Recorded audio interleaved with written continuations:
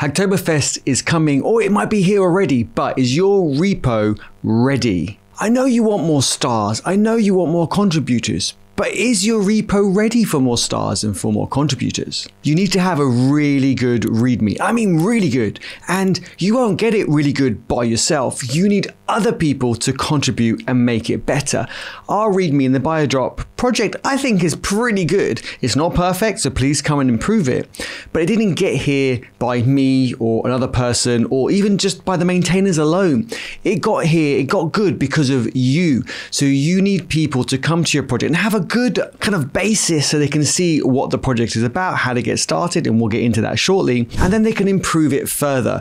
This README file has probably had hundreds, if not thousands of contributions to it to get it looking, I think, pretty good.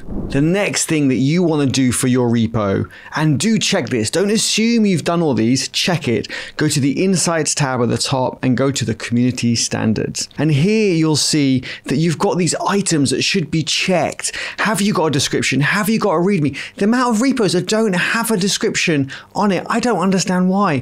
Tell people how awesome your project is and what it's about. And then later on, you'll be able to show them. Has it got a code of conduct? I and many others do not contribute to a project if it doesn't have a code of conduct. Does it have a contributing file? And does it have a license? Because if you don't add a license, it doesn't mean there is no license for your project. It just means you're defaulting to the GitHub terms and conditions. And I have a whole video on licensing if you want to learn more about that, but please add a license. MIT is a very popular license. It's the most relaxed. The next thing I see projects missing out on is a massive opportunity to help people on board to your project, but also help your project discoverability, is issue labels. Are you using issue labels? And don't just use them to appear in the search. I see so many projects having good first issue and also help wanted on the same issue. And a good first issue is not help wanted. They're like two opposite ends of the scale. Help wanted means you're stuck. You don't know what you're doing and you want some help. And you can't give that much information on it. Good first issue is the opposite. You know what to do and it will probably take you longer to write the issue than it will to actually make the changes. But it's a great way to onboard people so you know what you need to do and you need to write the steps in that issue to get people to be able to understand what to do without a lot of knowledge about the project or probably no knowledge about the project. Another thing that we do, and I highly recommend that you do, is add points to your issues. And I know points won't mean anything to anyone else other than the person who's creating it. However, at least it gives that person a scale. So for example, if you wanted to contribute to the BioDrop project, you could see this first one's got 2 points and this third one has 5 points. The second one is awaiting triage, so no points have been assigned to it yet.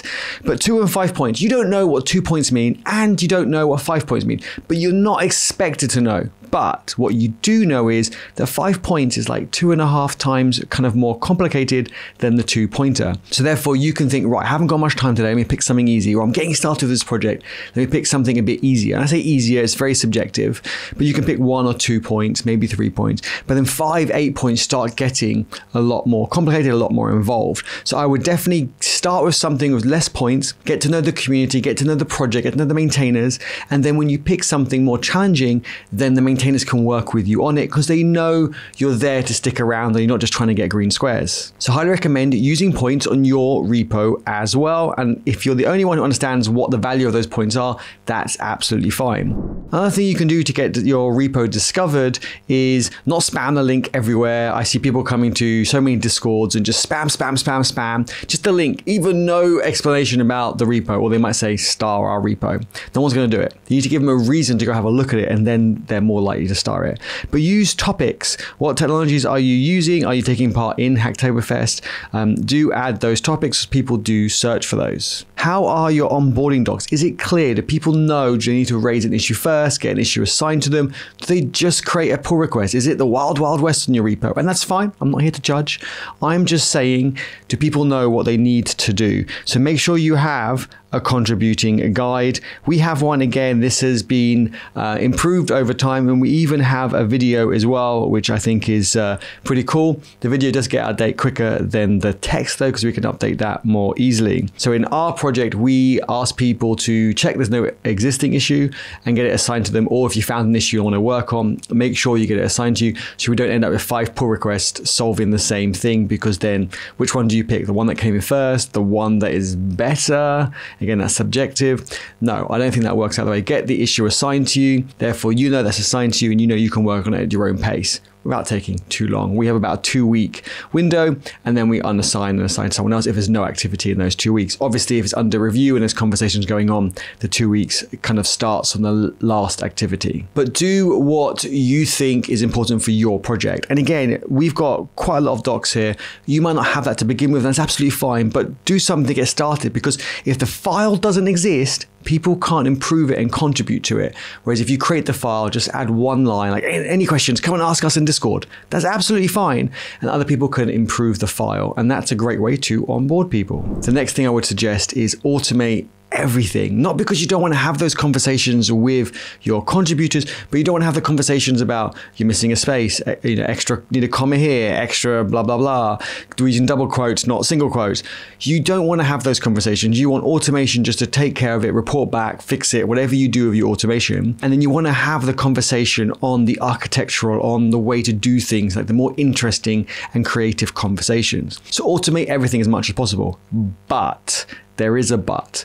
Don't automate too much and put everything, for example, in a pre-commit hook. We have tried that, and we actually found that stopped people from contributing to our project because they couldn't commit their changes to even a draft pull request, so we could then discuss their changes, because the commit was saying linting errors, this errors, commit message error, this error, and they got frustrated and left. And I completely understand when you're new to a project or new to tech, all these errors, and most people don't even read the errors. So no matter how kind of much feedback you give them on these errors, they're just going to get fed up and move on. So what I would suggest is try to allow people to commit and push their changes.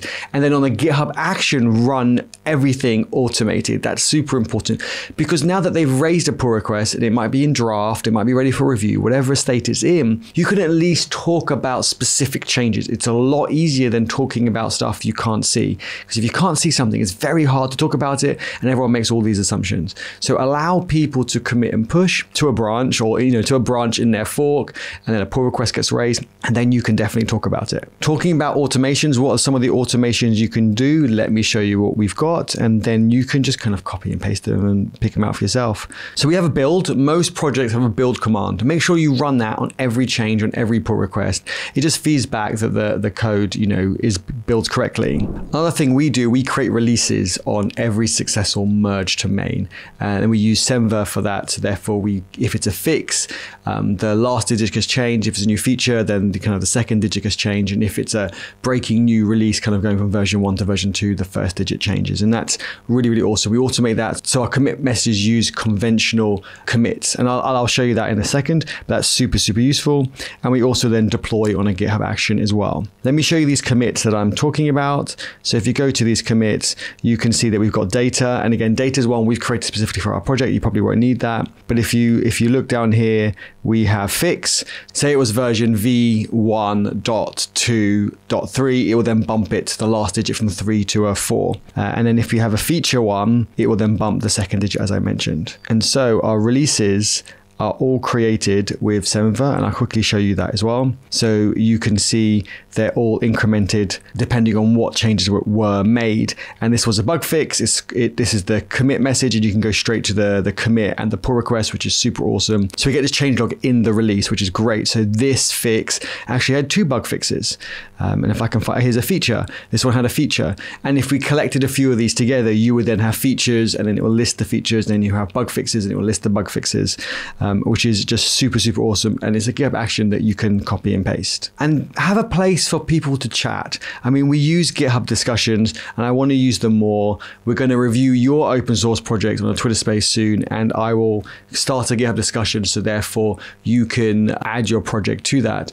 But also have a place like Discord. Discord is a really great place to chat with the community in real time. I much prefer it to Slack, but don't let anyone at Slack know. One thing I want you to remember, being a maintainer is really difficult. It's so much fun, it's so rewarding, it's amazing, I wouldn't change it for the world, but it is difficult. And especially as you grow, it does get more difficult for you. And that's why you'll automate more, and that's why you bring maintainers on to help you, people that you trust, people that can help you manage the project is super important. I think we have about 7 maintainers on the BioDrop repo, and I think we need to probably go a few more as the project grows. And also, we've got our project, I think, into a pretty good state, but our repo isn't perfect. So please make any suggestions, any improvements, any feedback in the comments below. And if you're new to a project, please remember that it's an advantage, not a disadvantage, because you have this fresh perspective that no one else has. Once someone's onboarded to the project and they get familiar with it, then they can't have that fresh perspective on how easy or difficult it is to understand the project to get started. So if you're new to tech and new to a project, don't think of this as a disadvantage. This is an advantage. Please give your feedback, ask questions, and that will help the maintainers and you make more improvements to the project for the next person. And come and geek out with me on the BioDrop repo. I'm working on it full time. Link in the description below, and we have an EddieHub Discord. I'll see you there.